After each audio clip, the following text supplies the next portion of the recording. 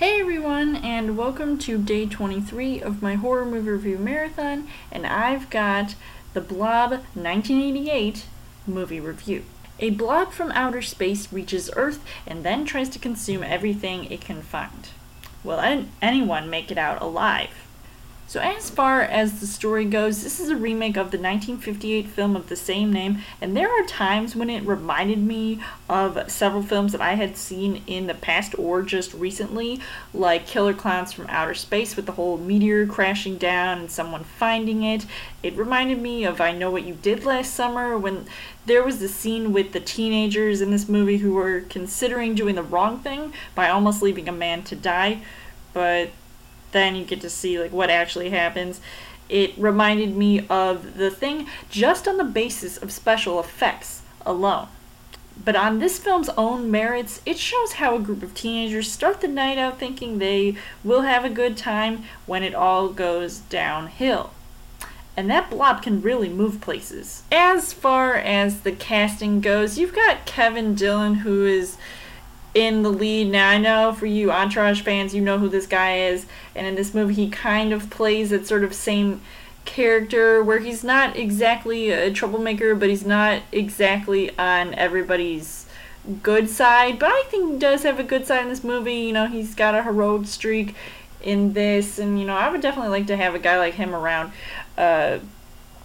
especially in this blob situation. And you've also got Shawnee Smith, who, if you might recognize her from Saw, the Saw movies, but she also has a role in this film, which is completely opposite of the character that she played in Saw, and she kind of feels more of like a damsel in distress type of character, but she does have a tough side to her as well. Now, the only things that I could probably say annoyed me were the cops, because when they don't believe the kids, but then they eventually find out exactly, what has been going on, it reminds me of Killer Clowns from Outer Space.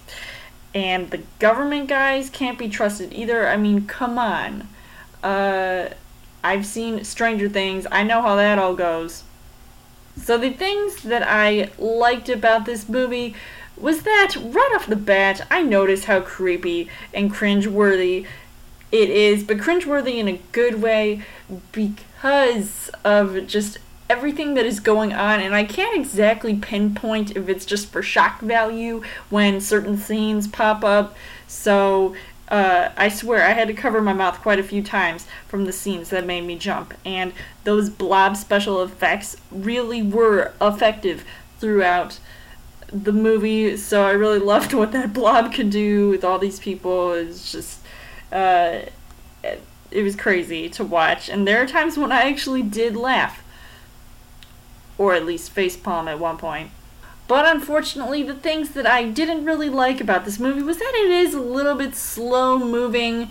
At the parts when it is slow moving, it's just kind of boring to watch, especially some parts near the end of the movie, so it sporadically has thrilling things going, and then all of a sudden it just dies down, and it does feel a little bit dated. So I can't say that this movie has stood the test of time, even though I'm sure that the 1958 film is fine to watch. So that's definitely going to be a movie I want to see next. So overall, I would say that The Blob was, a pretty decent film. I feel like it could have been better at times, but overall I enjoyed myself watching it. So I would recommend seeing this movie to anybody who hasn't, or if you have seen the original and want to see the remake. So I would give this 2.5 hearts on the heart rate scale. So let me know in the comments what you guys thought of The Blob 1988, and come back tomorrow for day 24 of my horror movie review marathon. And as always, you guys can subscribe to my channel. I've got more movie reviews, movie updates. Come back every week for a Child Thursday video. You guys can also like me on Facebook and follow me on Twitter, and I will see you guys later.